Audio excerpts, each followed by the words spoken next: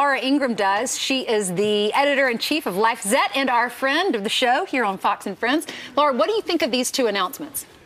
I think the Tillerson pick is, frankly, pretty genius.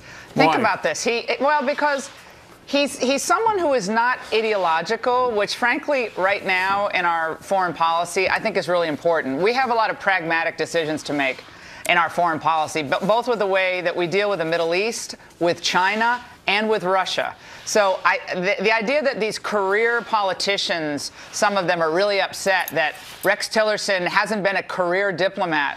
I think to myself, we've had a lot of career diplomats, and some of them have made catastrophic decisions. Sure. And given advice that has frankly been has proven to be quite calamitous for the United States. I think it might be, a time for this country to have someone in that position who knows the players, who knows the field, and is going to. He doesn't need to prove anything. He's already been the CEO of the top oil company in the world. He knows pretty much every major country that we're going to be dealing with. And that is incredibly useful for this nation. So the career folks, it's like they're worried that their secret world is going to be invaded by someone who might come in and just show them all up. But Laura, you know, Laura, though, that right now you watch the legacy media and there are all the concerns. Well, this guy who's had dealings all around the world, he's friends with Vladimir Putin. He got that award. Of course, he got the award because he wound up getting the drilling rights under the Arctic in Russia for Exxon, and then dealt Exxon in with the Russian National Oil Company. But that fits right into the narrative right now about the ties to Russia. And, oh, by the way, Russia rigged things so that Donald Trump would win the election. Well, there's a lot to say about that. But number one, the idea that you're successfully getting Russia to give up some of their territory for drilling that will help millions of American investors and pension funds and mutual funds, individual investors, and the employees in the United States of ExxonMobil. Okay, that I don't get. I don't get that criticism. It seems that's really smart, number one. Number two, the idea that he's going to be criticized, Trump, for having this man, Rex Tillerson, in this position when Barack Obama decided to push through this Iran deal that now allows Boeing to sell 70 or 80 commercial aircraft to the Islamic Republic. You could argue that both ways, I understand, but knowing what we know about the Islamic Republic, the largest state sponsor of terrorism, we've decided to trust them with this flawed Iran deal. And Obama was, crowing about how this was going to be good for world stability. And now Tillerson is the problem. I just find this to be ridiculous. When we needed the left to be really serious and helpful with the former Soviet Union, when we needed them back in the 80s, they were frankly siding against American interests. Now that Donald Trump's president, now suddenly they're all tough on Russia. I mean, it's just hilarious. I will say this. Condoleezza Rice has just put this up on Facebook. Rex Tillerson is an excellent choice for Secretary of State. He will bring to the post the most remarkable and broad international experience, a deep understanding of the global economy, and a belief in America's special role in the world. I know Rex as a successful businessman and patriot. He will represent the interests and values of the United States with resolve. That's from the establishment, from inside the State Department to the outside. And that was confirming basically the rumor that she recommended him. Well, I think that both she and Baker and Cheney, they all like Tillerson. I'm not someone who says, oh, because the triumvirate of the Bush administration or the Bushes supports him, it's a bad thing. One thing I have to say, Trump has had, President-elect Trump has had really good judgment. You see all the intrigue at Trump Tower and the video of everyone going in. But you really look at most of these picks, I think he's had excellent judgment. He's taken his time on the one that I think was most important, Secretary of State. He put in fabulous people at Defense. I think he's going to have more announcements this week. I think it's an interesting and, frankly, diverse experience that we're seeing in this cabinet. Contrary to what you're hearing from, the New York Times and all the rest. It's pretty impressive so far. I wanted to ask you about this. Hillary Clinton's top political advisor, John Podesta, we read all of those emails, said that the campaign is supporting an effort by members of the Electoral College to request an intelligence briefing on the foreign intervention in the presidential election. What do you think about that? Before they cast their vote. I mean, this is out now bordering on just utterly sad, pathetic, predictable. There is an inability on the left, on Hillary supporters, to accept that they lost this election. They lost, and they lost handily in the Electoral College. So the first thing they wanted to do is say that the Electoral College has to be done away with. They wanted to say that. Then they wanted to say that it was Comey's fault for putting that letter out to Congress. Then they wanted to say that it was Russia involved in the election. Anything except their ideas failed. And they have failed the Rust Belt of this country and the manufacturing base of this country terribly. And the political correctness, the identity politics, people are just tired of this, and they can't face that. So what they really have to do, and I think what this is really about, they have to give these activist groups something at Christmas time. They have to say, look, we're still fighting for you. We still have fight left in us against the Trump machine. So now it's the Electoral College has to get the briefing. I don't really care if they get a briefing or not, but Donald Trump's going to be president of the United States, and what they have to do is raise a lot of money over at the Center for American Progress, Media Matters, all these other Soros-connected groups to show that they're still relevant in a nation that I think wants to move on. When is George Soros going to be tired of losing money? Meanwhile, you talk about things that the Democrats are trying to do, and that is get together and get some group therapy going. Mayor de Blasio, our incredible mayor here in New York, said this in a letter to his employees. Many New Yorkers may be feeling distressed or vulnerable following the election results. We have seen the concerns expressed on social media, and we are monitoring them closely, and they're going to provide some assets for people to tap into. So if you feeling bad, Laura, you could come here and just tap into some of our social services. You know what? When I'm walking to Fox and I'm up with you guys in the New York bureau at Fox, I feel like I need a therapy dog to get me from my hotel to Fox because of the number of poor homeless people that are just strewn about the streets now this time of year. So de Blasio, again, I think it's look at this shiny object over here so you don't focus on the fact that New York is at a gridlock of homelessness, increased crime, and let's not even speak of what happened to poor 7th Avenue where you can't drive downtown anymore because of the pedestrian walkways and the bike lanes. Sorry, I hate all that too. So I mean, again, they're trying to show that they still have some fight in them, and they're representing people. But in the end, either people's lives are getting better in a city like New York, or they're getting overtaxed, overregulated, and it's just not as pleasant a place to live as it used to be. So I think that's a lot about what's going on. And how are we the country that took the beaches of Normandy if we need a therapy dog every time things don't go our way? No kidding. Well, the good news is for New Yorkers, which, by the way, New York went 80%, New York City did, to Donald Trump's opponent, Hillary Clinton. But the mayor has reassured New Yorkers that he is going to stand up to that bully, Donald Trump. Whatever he tries to do in Washington, D.C., Mayor de Blasio is going to resist. Yeah, after 11 a.m., he likes to sleep in and then go work out. Oh, my God. Now, again, New York is such a wonderful, interesting, vibrant place. And I have to say, there are a lot of friends of mine in New York who are not Trump fans, who are Democrats, who are not at all wild about de Blasio, to put it kindly, this time of year. They're like fed up with him. And this just adds to the narrative of what a goofball he's become. I mean, he's this tall, looming figure, but a complete and utter goofball. And none of this makes anyone's lives better. None of it solves the problems that New York is facing today. And they're going to tax people out of the city. They're going to drive people out of the city.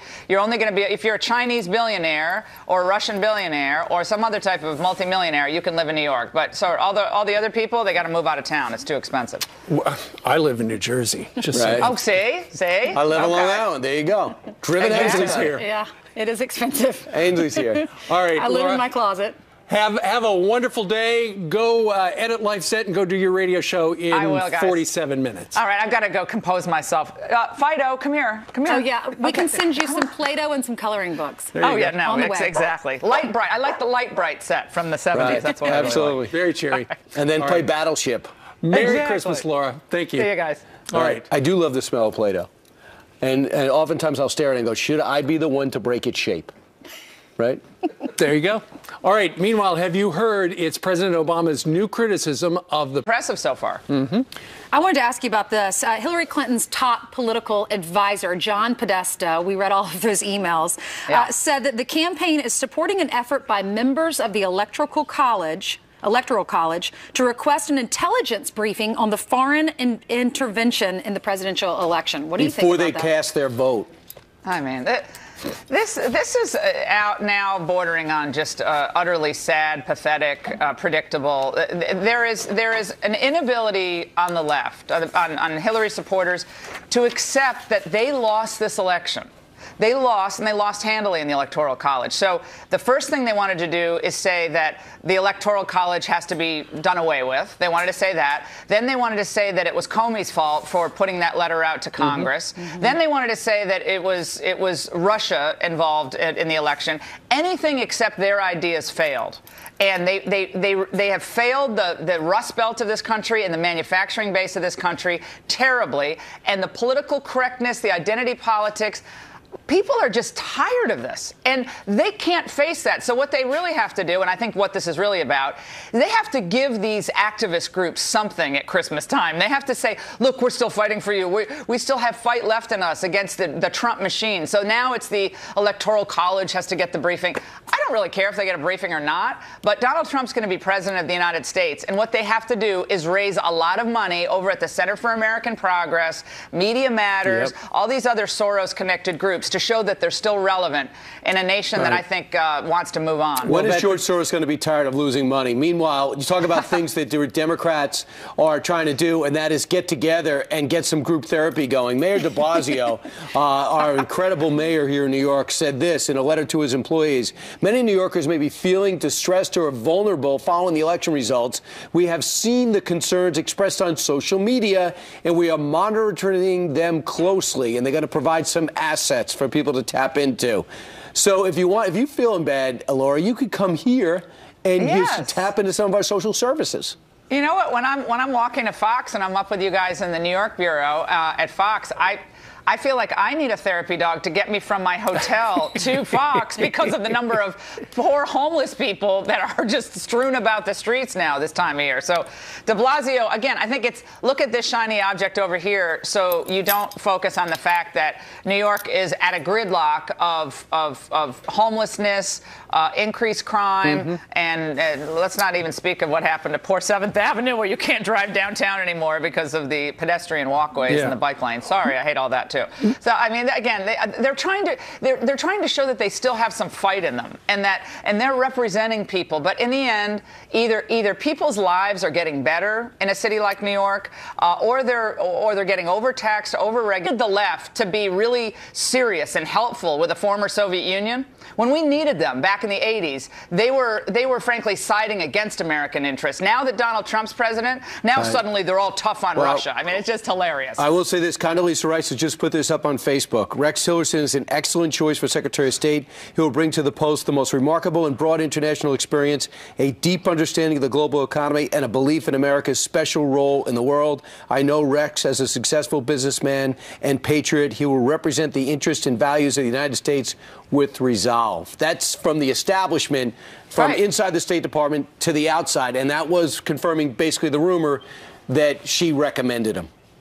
Well, I think that both she and Baker and Cheney, they all like Tillerson. I'm not someone who says, oh, because the triumvirate of the Bush administration or the Bushes supports him, it's a bad thing.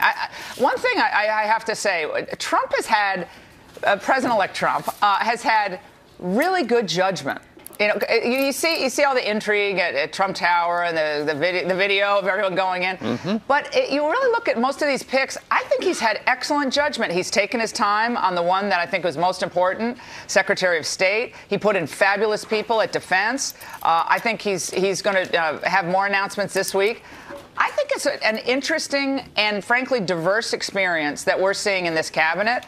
Contrary to what you're hearing from, the New York Times and all the rest. It's pretty. Had dealings all around the world. He's friends with Vladimir Putin. He got that award. Of course, he got the award because he wound up getting the drilling rights under the Arctic in Russia for Exxon, and then dealt Exxon in with the Russian National Oil Company. But that fits right into the narrative right now about the ties to Russia. And, oh, by the way, Russia rigged things so that Donald Trump would win the election. Well, there's a lot to say about that. But number one, the idea that you're successfully getting Russia to give up some of their territory for drilling that will help millions of American investors and pension funds and mutual funds, individual investors, and the employees in the United States of ExxonMobil. Okay, that I don't get. I don't get that criticism. It seems that's really smart, number one. Number two, the idea that he's going to be criticized, Trump, for having this man, Rex Tillerson, in this position when Barack Obama decided to push through this Iran deal that now allows Boeing to sell 70 or 80 commercial aircraft to the Islamic Republic. You could argue that both ways, I understand, but knowing what we know about the Islamic Republic, the largest state sponsor of terrorism, we've decided to trust them with this flawed Iran deal. And Obama was, crowing about how this was going to be good for world stability, and now Tillerson is the problem. I just find this to be ridiculous. When we need Laura Ingraham does. She is the editor-in-chief of LifeZet and our friend of the show here on Fox and Friends. Laura, what do you think of these two announcements? I think the Tillerson pick is, frankly, pretty genius. Think Why? about this. Because he's someone who is not ideological, which, frankly, right now in our foreign policy, I think is really important. We have a lot of pragmatic decisions to make in our foreign policy, both with the way that we deal with the Middle East, with China, and with Russia. So the idea that these career politicians, some of them are really upset that Rex Tillerson hasn't been a career diplomat. I think to myself, we've had a lot of career diplomats, and some of them have made catastrophic decisions. Sure. And given advice that has frankly been has proven to be quite calamitous for the United States. I think it might be, a time for this country to have someone in that position who knows the players, who knows the field, and is going to. He doesn't need to prove anything. He's already been the CEO of the top oil company in the world. He knows pretty much every major country that we're going to be dealing with. And that is incredibly useful for this nation. So the career folks, it's like they're worried that their secret world is going to be invaded by someone who might come in and just show them all up. Laura, you know, Laura, though, that right now you watch the legacy media and there are all the concerns. Well, this guy who's